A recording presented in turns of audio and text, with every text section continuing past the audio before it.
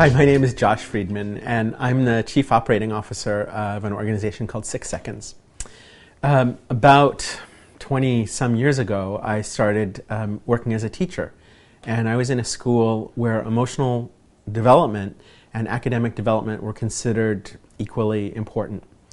And around that time, a guy named Dan Goleman came and visited the school, and he was looking at our program and telling us about his research in this area called emotional intelligence. And he said, that's what you guys are doing here.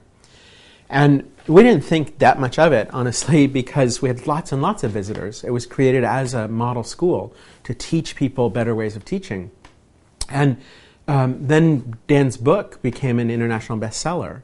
And we got all these calls from people saying, I read Dan's book and it was so valuable. This is such an important insight, but I don't know how to do it. How do you actually put this into action? And so in 1997, we decided to start an organization to teach people how to teach emotional intelligence and to teach people how to put it into action. Started getting emails from people saying, I want to get certified. And I said, Annabelle, what do you think that means? And she said, well, I guess they want an in-depth training. All of a sudden, we realized two things. One is that the need for these skills is everywhere in society. We had people from colleges and universities and people from military organizations and people from healthcare and a lot of people from the corporate sector. And the other thing that we realized is that the practical implementation of EQ is elusive for people. And there are a lot of people out there who are doing a beautiful job describing emotional intelligence, saying here's what it is, and a lot of people doing interesting research about it and saying here's some of the benefits of it.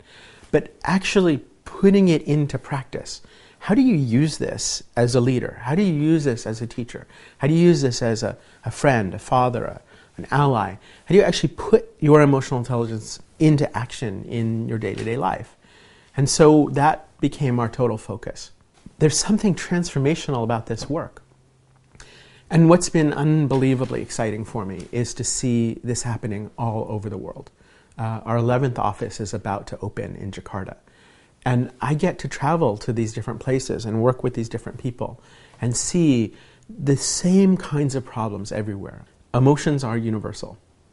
And my perception is that we need to find places to connect. We have huge, difficult problems to deal with in our workplaces, in our societies, in our families, in our communities. And we have a lot of opposition. We have a lot of disagreement. We have a lack of coming together to solve these problems. So to do it, we need to find the common ground. We need to find where we can actually connect. We need a universal human language. And my experience is that emotions and emotional intelligence give us that.